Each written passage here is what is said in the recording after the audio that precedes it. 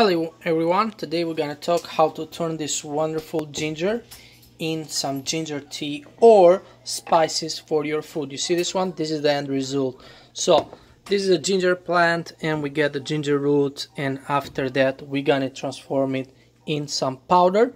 So this powder is good even for ginger tea or spices. If you like to cook, you can use cooking. Well, the process is very simple, as I do all over the world. I like to get my ginger fresh. I don't like to go in the market and get like grinded. So I get like fresh ginger. I cut it in slices like this one, like really thick, 1/4 of an inch.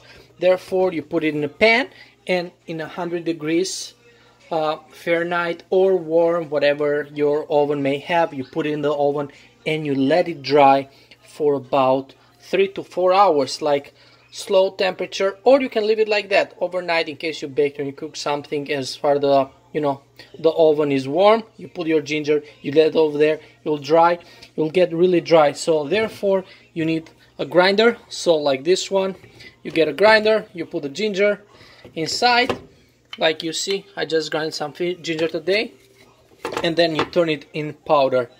Why I like to do this one? Well, I like fresh tasty ginger, and you get fresh ginger.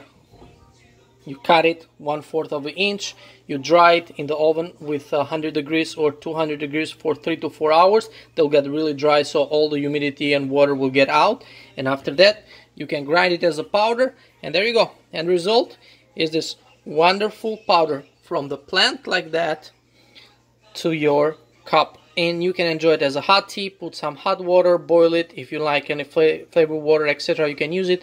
It's herbs, tastes delicious. Believe me, you can do that at home. It doesn't take you a lot of time, and plus is a wonderful result. Well, thank you for enjoying. I hope you like ginger, and please subscribe for more videos. Thank you.